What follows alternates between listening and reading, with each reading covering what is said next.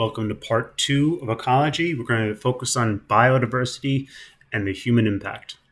Starting, put these in order from least stable to most stable. You could pause the video again, try things out on your own, see how well you do. Least stable would be here, number 1, an area of forest plowed and replaced by a field of just one type of plant, the Arabica coffee bean.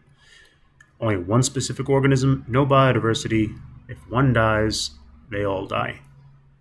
Second least stable would be all the way to the right. Only one food chain, very low biodiversity.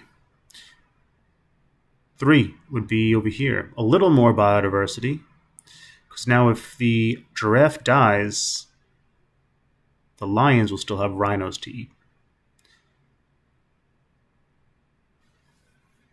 And the most stable, right here, has the most biodiversity, therefore it's the most stable. If one species dies, there are plenty of other species to carry out the role of the missing species. That's why biodiversity creates stability. There are many organisms that could take over the role of others. So the importance of biodiversity. The first big importance is it increases the stability, like we kind of just said. If the sea urchins all die, for example, in the high biodiversity diagram, the sea stars could still eat the snails. They have another alternate food source. And the sea otters, yeah, they lose the sea urchins, but they can still eat sea stars, large crabs, and large fish. Low biodiversity, if the giraffe dies, there'll be no food for the lions. Dead, dead. Another scenario, if the lion dies, the giraffes will overpopulate, eating all the trees. No more trees left, the giraffes die. So if you remove the top predator, it kind of causes a whole collapse of everything. 2, a lot of biodiversity, it allows for a lot of gene availability and a lot of variations to be available. And we could use these genes for selective breeding, genetic engineering, also called gene splicing or bioengineering, shown on the right. And we could take genes and combine them into other organisms. We could make recombinant DNA. We can make hybrid organisms. So it is very, very good to have all these genes because we could mix and match genes to make all the desired traits we want into one genome, into one organism.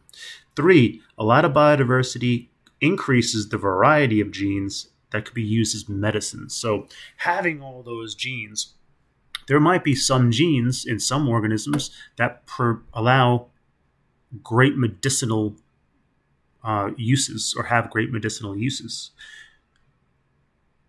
For example, most of the medicines today do come from nature, but they're maybe tweaked in a lab so a pharma company could put a patent on the medicine. But nonetheless, they still come from nature. So we look at the ants, inside their cells and their DNA. They might have a gene for an Alzheimer's cure. The anteater, I know it's like a badger or something, but let's say it's an anteater next to the ant. They have a gene for Crohn's disease cure. The little bush or shrub has a gene for lowering blood pressure naturally, and the tree has a gene for pain blocking. It's non-addictive. What if we reduce the biodiversity? We get rid of the trees. People come in, they deforest the area. We lose the trees, we lose their cells, we lose their DNA, the gene for the pain medicine. If the trees are gone, the shrubs who need shade, they can't survive. Remember, interdependency. All organisms in some way depend on each other. We lose the bush's cells and we lose the gene for lowering blood pressure. The ants are going to have no more leaves from the bushes that they eat. The ants will die. Their cells will go with them, and the Alzheimer's cure will go with them. And then the ants are gone, the anteater, no food, they die, their cells go, and the gene goes. So if we cause species to lessen, we cause less biodiversity due to human interference, we're losing valuable genetic information that could help many people. Another importance, a lot of biodiversity allows for natural biological controls for pests. For example, is it better to spray a field blanket the field of pesticides? Is it better to create a genetically modified plant where only the bad insects, if they bite it, they die? Or is it better to find a natural predator to kill a local pest? The answer? Spraying pesticides, they're going to kill the bad insects, sure. But the pests that are the good insects will also die.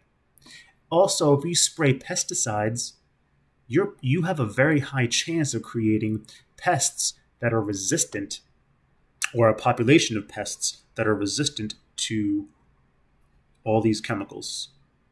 Meaning you'll create a superbug population, because only the bugs that are resistant, the few that are, they'll live, they'll reproduce, and they'll pass on their resistant genes. If you genetically modify a plant that kills pests, that's going to cause the plants to make their own pesticide. So that's a great alternative to spraying. But meaning the beneficial insects won't die, only the insects that will hurt the plant, bite the plant, will die, because the plant's making its own poison proteins. But think about this. That's a genetically modified plant. That's a GMO plant, not organic. We eat those plants. So those pesticides will go into our bodies. Lastly, if you have a lot of biodiversity, this gives you a third option, using a natural predator of the pests to kill or eat them. This is a natural way.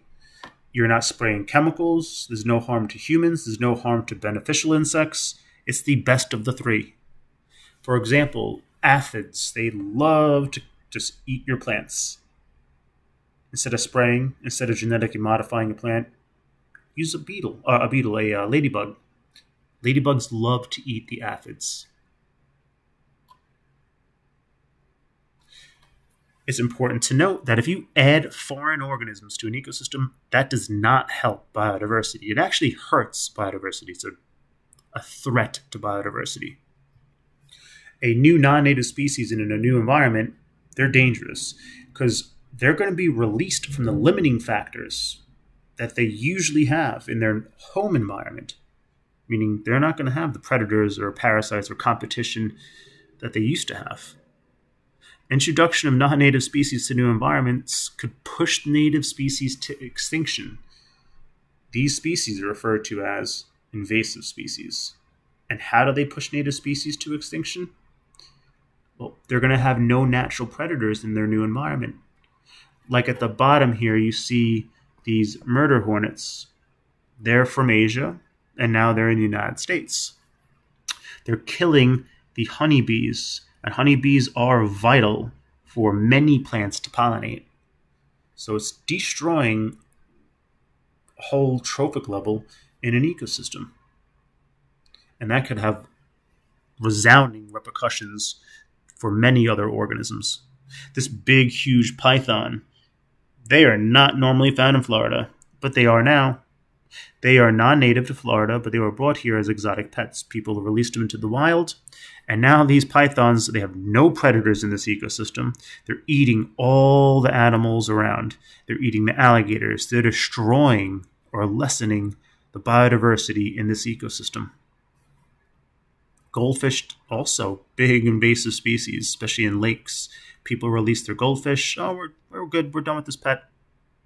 Put into a lake. It is ravenous. It will eat all of the plants. It will eat all the fish larvae. It will eat little fish. It eats everything. It outcompetes all the other fishes for their natural resources. That's why they get so big. All these three examples show how a foreign species into an ecosystem in which they are not naturally found, how they could destroy an ecosystem. Because, again, no natural predators. Also, they don't have really many limiting factors really to kind of keep their population numbers low. And they could outcompete the native species for resources like the goldfish, especially, and the python in Florida. They're taking all the alligators' food and killing alligators themselves.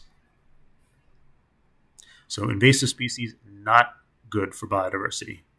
So how do we control or get rid of them? Well, if it's possible to eradicate the invasive species, it's going to be difficult, but the best course of action would be go to the homeland of the invasive species, find their natural predator, Make sure that, hey, what do these predators of like the murder hornet, what do their predators eat? Is it only murder hornets?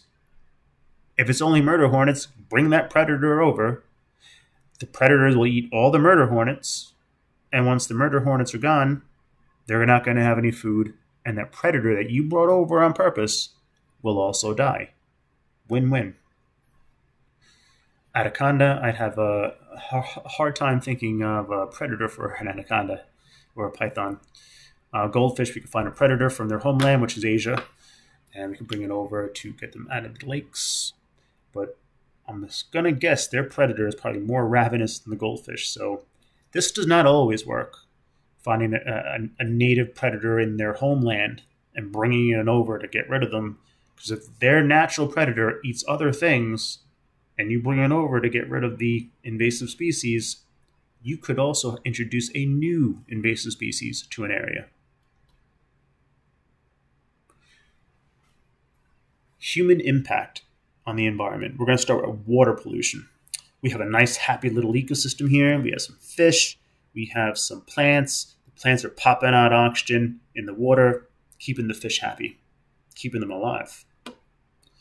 And above the water, we have farms, lawns, parks, grass areas. And people love to put fertilizer down. Fertilizer or sewage. Sewage is a great fertilizer, like cow manure. And sewage and fertilizers, they're rich in nitrogen and phosphorus. Nitrogen is great for making proteins. It's necessary to make proteins and DNA. Phosphorus is necessary for making DNA. So if you have nitrogen and phosphorus, of course you're going to have carbon, hydrogen, and oxygen, the basics. You can make any organic molecule you want, just about the basic ones.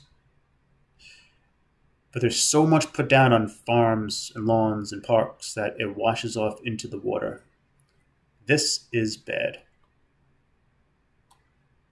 Because if you have all that nutrient going into the water, algae, producers in the water that float around, they'll begin to grow with using all those excess nutrients to multiply uncontrollably. There's the algae starting to grow. You could have these, green patches of algae. You could have red tides. You could have brown tides. Those all refer to algal blooms. If the algae starts to take over the entire top layer of the water, they're going to block the sun. The sun can't penetrate. If the sun can't penetrate, the plants can't get their sunlight to do photosynthesis. Therefore, no sunlight means no photosynthesis. No photosynthesis means no oxygen or glucose is going to be made for the plants themselves or for the animals living there. So producers need sunlight. Producers are so crucial to an ecosystem because they provide oxygen and nutrients to animals and themselves. So the plants, they'll die. Animals, they'll die because they can't make ATP because no oxygen or actually and no glucose. That leaves all these little fishies dead at the top. No oxygen, the plants are dead. This is known as a dead zone. Little to no oxygen. Little oxygen is known as a hypoxia or a hypoxic environment. Anoxia or an anaxic environment refers to no oxygen. Looking at the air now, air pollution and climate change. Let's look at greenhouses to start. Greenhouses, the walls, roofs are made of glass. They let the sunlight in, shortwave solar radiation, which gets absorbed, and it's going to get re-radiated as long-wave infrared heat. The glass does not let the heat out, so the heat builds inside this greenhouse. That's why it's called a greenhouse. It's great for year-round growing plants. As long as you have sun, heat will build up inside here. The greenhouse gases and the greenhouse effect for Earth is called greenhouse effect because these gases, carbon dioxide, methane, and water, they're in our atmosphere. and they act like the glass in the greenhouse that we just saw. They let the solar energy through, and when that's absorbed and irradiates as heat, it's blocked by these gases. That traps heat in Earth's atmosphere. Heat, just a little tidbit, is a measure of molecular movement. In other words, it's energy. So the more heat, the more energy. So our atmosphere is getting loaded up with heat. It's getting loaded up with energy. What are some effects this could have? That greenhouse effect, the global warming, climate change effect. What are some impacts this could have? 1. Sea level rise due to melting glaciers and polar ice. Sea levels rise naturally. I forgot the exact measurement, but they rise naturally, and they've done that through Earth's history, and there's geologic records of it. But the people have been unnaturally putting extra CO2 into the atmosphere. This is causing more heat to get trapped, causing a slight rise in the temperatures, which could have dramatic impacts. And it's causing ice to melt a little bit faster and sea rises to melt a little bit faster than usual. And most people live near a coast. Civilization started by rivers and water. And it's great for transportation, it's necessary for farming. So most people live near the coast, and they're going to have to be displaced. Melting ice is also destroying natural habitats for things like polar bears. This will be harder for them to catch food because their habitat is shrinking. Habitat loss and extinctions. We just kind of touched on that with the polar bears. But as climate is changing, let's say in 1985, on the left side of this picture, we saw that the green birds, they lived, from 800 feet to below.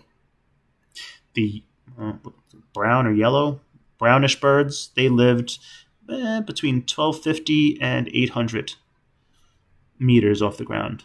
And then at the very top of this mountain, you had this bird, what was that, turquoise? Turquoise bluebird, lived right at the top around 1,300 feet.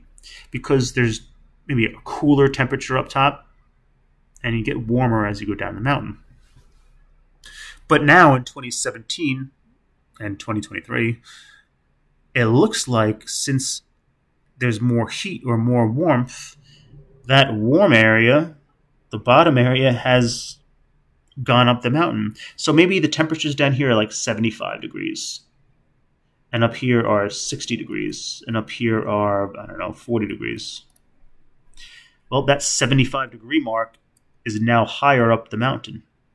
So these green birds could live further up the mountain at a little over 1,100 feet.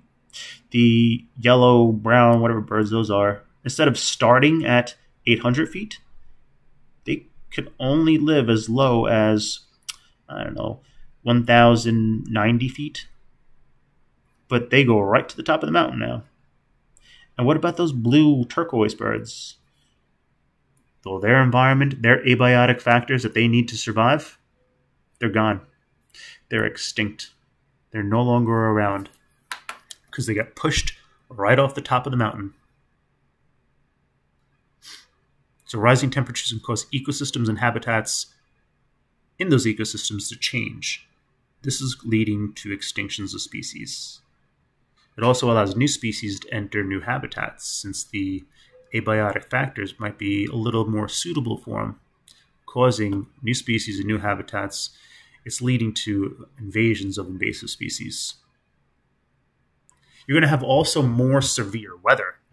This is a big one. If you have more energy in the atmosphere, that's going to cause stronger hurricanes, thunderstorms, and blizzards. A lot of people are like, oh my God, it's such a big blizzard. The Earth's getting warmer, right? Oh, yeah. Warmth or heat means energy. So if you have more energy in the atmosphere, you have more rising and sinking air. It's more dynamic, meaning you could have stronger any type of storm. That includes blizzards. You could have more severe droughts, floods, monsoons. You have bigger dips in the jet stream, bringing colder air down to areas like southern Florida. You could have more warm uh, air mass is pushing further up into Canada. So more severe droughts, floods, monsoons, higher instances of wildfires which can cause habitat destruction. Again, more habitat destruction. Lakes and rivers, they're drying up, and that causes even more habitat loss. Oceans are also warming up, but they're also becoming more acidic. It's called ocean acidification. Carbon dioxide loves to dissolve in water, meaning oceans, lakes, and rivers, to establish equilibrium with the atmosphere. So if there's more CO2 in the atmosphere, more CO2 wants to dissolve in the water. Things like to dissolve or move from high to low concentration. And when dissolved in water, carbon dioxide increases the acidity of the water. This is going to cause the calcium carbonate shells of crustaceans like lobsters and crabs to become thin, because calcium carbonate dissolves in acid. This is causing an impediment to their reproductive success, their safety, and it's really hurting the population of lobsters. Very, very big deal these days. Also, corals. Corals can't deal with this pH change. If you see here, we have normal coral, and then we have dead coral. They lost all their pigmentation. They lost all the algae that live in them. Algae have a symbiotic relationship with the actual coral. So more acidic ocean, loss of corals, which is probably one of, if not the most diverse ecosystem on Earth. So where do these greenhouse gases come from, like carbon dioxide? They come from burning of organic matter, things that contain carbon and hydrogen, things like fossil fuels. So what are some fossil fuels? Fossil fuels, they contain carbon-hydrogen bonds, meaning organisms died a long time ago, and they got buried. They never got decomposed, so the CH bonds were left intact. And land plants that got buried with their CH bonds intact, they became coal. Took about 250 million years to make. And all dead marine plants, they sank to the bottom. There was nothing to break them down due to an anoxic environment. So their CH bonds get buried with them. And that made all the oil that's around today, about 170 million years ago. So coal and oil are the two big fossil fuels. And when they're burned, they release CO2 into the atmosphere. Fossil fuels, they're also called non-renewable because coal and oil, we just said, took hundreds of millions of years, tens of millions of years to make. We can't just make them at a snap of a finger. They do not get replenished. Once they're done, or once they're used up, they're gone forever. They are finite, not infinite. So what can be done to slow the greenhouse gas emissions? Well, there's a few errors on here, but use renewable resources, which include wind power, hydropower, solar power. These are renewable because they're fueled by the sun. As long as you have sun, you'll have wind, you'll have liquid water, and you'll have sun for solar power. So as long as the sun still shines, these resources will not run out. Let's look at some trade-offs of wind power. Trade-off. There's no carbon dioxide released, and it's renewable. Trade-off, though, it's noisy, it kills migrating birds, it's unsightly, and they could freeze like they did in Texas if it gets too cold. Hydropower. No carbon dioxide, it's renewable. Hydropower, though, you need to make dams. This causes rivers to run dry. It causes habitat loss downriver. It slows the speed of a stream or a river. It can hurt the organisms that need that water velocity. So it causes habitat loss, impedes some fishing reproduction. Villages downriver will have no power. That was no water. That happened in China, I think on the Yellow River. They just built some dams, and anyone downriver was just out of luck. Solar power, this is a good one. They've been really working on this quite a bit. There's no carbon dioxide release. It's renewable. Got it. Great advancements have been made to make them aesthetically look appealing. They look good. Attached batteries can store extra energy. Awesome. These are placed on rooftops, so land is no longer deforested. Before these last few years, they used to cut down a whole section of trees to put solar panels. They don't have to do that anymore. They put it on roofs, and no impact to the environment really is. There's no real impact on the environment. It's actually really good solar power. And lastly, ozone.